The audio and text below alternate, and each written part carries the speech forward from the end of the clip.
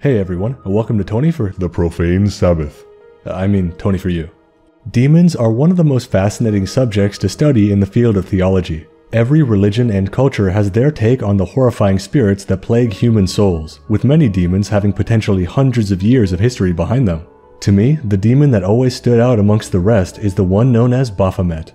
Portrayed as an androgynous half-goat, half-human with a roaring fire above their head, it's almost impossible to see this entity and not be wonderstruck. Famous for being the deity supposedly worshipped by the Knights Templar before their annihilation, and later evolved into a symbol of balance, wisdom, and the dualistic nature of existence. With seemingly infinite interpretations, from the most profane depiction of the devil himself, the truest representation of the human soul, or a protector and bearer of true wisdom. Without any further ado, let's talk about the occult icon, Baphomet. This video was made possible by the great people over at my Patreon. If you'd like to support, check the link in the description below. Also, I have a Discord, so if you want to come chat with me and other wannabe theologists, come join and hang out. Starting with the most infamous association of Baphomet is their affiliation with the disbandment and subsequent total destruction of the Knights Templar. The first known recorded use of the name Baphomet was in a letter written in 1098 by one Anselm of Ribemont. The letter was written during the First Crusade. The Crusades were a series of holy wars directed by the Latin Church during the medieval period, meant to retake the Holy Land of Jerusalem from Islamic rule. The First Crusade took place over 10 years, from 1096 to 1099, in response to the Seljuk Empire taking over the region, threatening the local population. Pope Urban II supported a request from the Byzantine Empire and rallied many armed pilgrims to travel to the local area and take part in the fight. The letter in question, having been written in 1098, was nearing the end of the crusade and stated that the Turks called loudly upon Baphomet.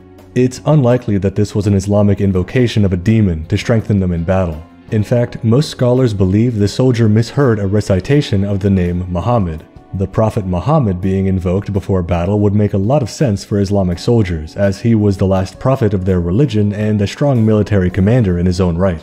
The First Crusade was composed of people from across Europe and was even known as the People's Crusade. Knowing that, what strengthens this belief is that in Old French the name for Muhammad would have been Mahomet, and the author Anselm was from Ribemont, France. Also at the time, the Crusaders would have been subject to Greek and Byzantine culture due to their location of the war. In contemporary literature, the Prophet Muhammad was translated to Mohammed and was synonymous with a false prophet and potentially spoken of as a demon to the people at the time. Belief in their enemies' demon-worshipping ways proliferated throughout the ranks of the crusade and invigorated them in battle, leading to their victory.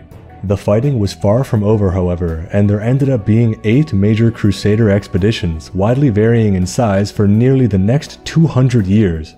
This constant warring between the two sides led to the founding of an incredibly powerful army which facilitated much of the fighting. Over the years, they developed an infamy that would follow them to this day.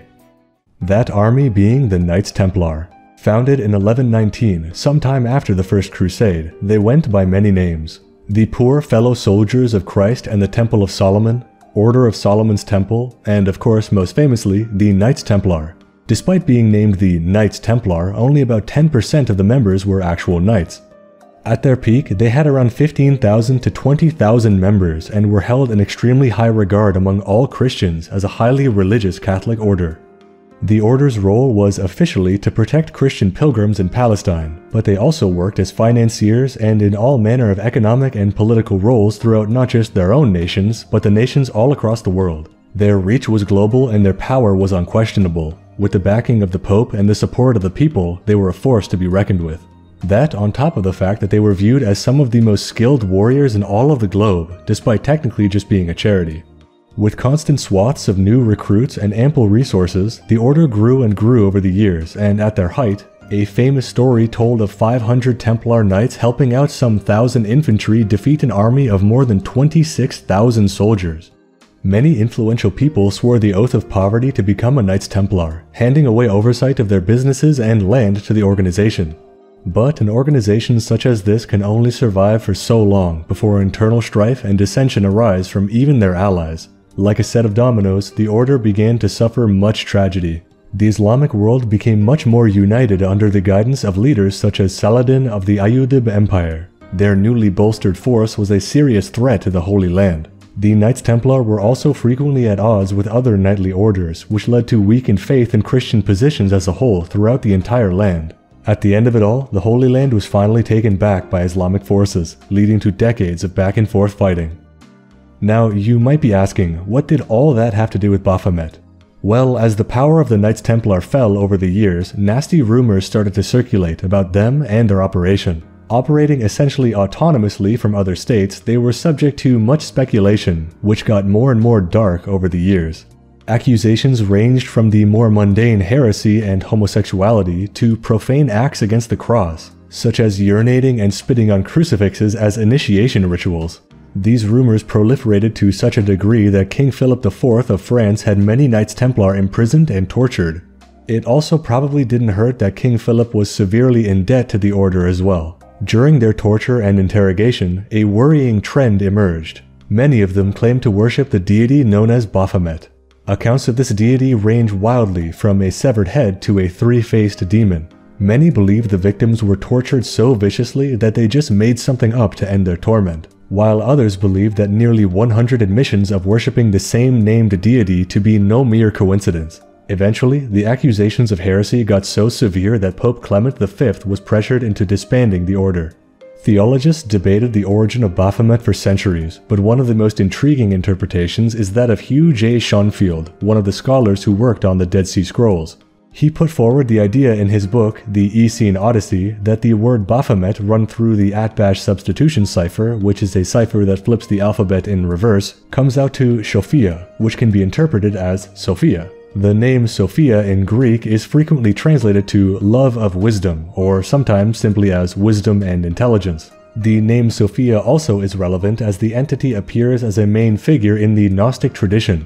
Gnosticism is a heretical offshoot of Christian faith that believes the creator of the world is an accidental being known as the demiurge, who created the earth as a means to sate his evil lust for power and worship. The true gods of the world, according to the Gnostics, exist outside our realm of understanding, and escaping this mortal coil and unclean world through knowledge and gnosis is their ultimate goal. The Gnostics were polytheistic, and it is possible that Baphomet through a cipher was one such deity the Knights Templar secretly worshipped in some shape or form. Either way, the myths of their legendary rise and fall would live on for the rest of human history. More modern interpretations of Baphomet came about in the mid-19th century. The book, Transcendental Magic, Its Doctrine and Ritual by French occultist Eliphas Levi put forward the depiction we all know today. The most striking and well-known excerpts and cover of the book itself was the deity Baphomet, imagined as the Sabbatic goat. The art piece has a ton of occult symbolism tied to it. The goat carries the sign of the upright pentagram symbolizing spirit over matter and the importance of holiness. The arms are pointing in opposite diagonal directions, the right hand pointing up to the white moon of Chesed, the point in the Kabbalistic tree of life symbolizing love and kindness, the left hand pointing down to the black moon of Geburah, the point in the tree of life symbolizing the essence of judgment. One arm is male and the other is female, symbolizing the unification of the human spirit. The flame of intelligence shines between his horns as the magic light of the universal balance.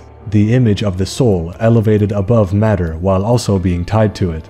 The beast's head expresses the horror of the sinner, and the rod in place of the genitals symbolizes eternal life. The scales and the semicircle behind the rod symbolize the water and the atmosphere, and the wings represent the volatile. The writings on each hand in Latin are solve, translated to dissolve, and coagula, translated to coagulate.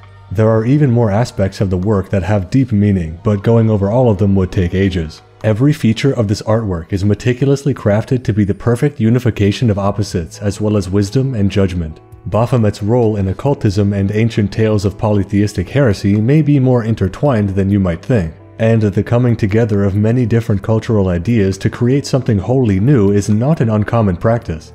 Unquestioningly, however, the figure of Baphomet could not shake the heretical and demonic connotations, despite the entity's ties to true evil being tenuous at best. Either way, his ubiquity in early and even modern occultism is well deserved, as his roots in Christian history go deep, and his depictions carry an amazing meaning and awe-inspiring beauty.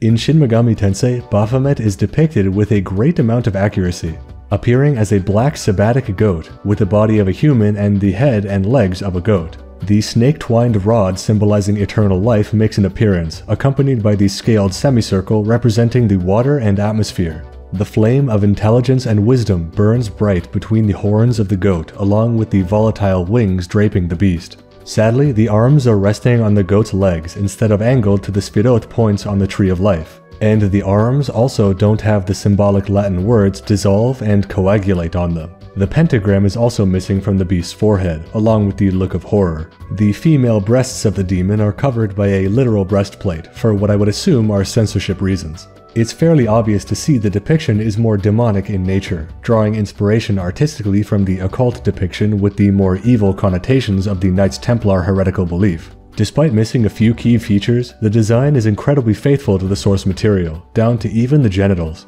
One of the most amazing designs in the series for an equally amazing occult symbol in history. Well, that covers the history of the Sabbatic goat Baphomet. I was very surprised to see that such an interesting demonic figure originated from the most holy of military orders. Let me know what you think of Baphomet in the comments down below, and while you're down there, leave a like and subscribe if you haven't already. Special thanks to Andre Vinicius da Silva Valens, Anton, Big T, Kalos, Frankie Stoned, Goose Kebab, Jim Taylor, Just a Middleman, Matt M, Patty123, Stuart Ash, The Digital Dutchman, The Toaster Messiah, VideoGamer75, and many more for supporting the channel on Patreon. If you'd like to support, check the link in the description below. Thanks for watching this occult history breakdown, and I'll see you in the next Tony for You. Have a good one.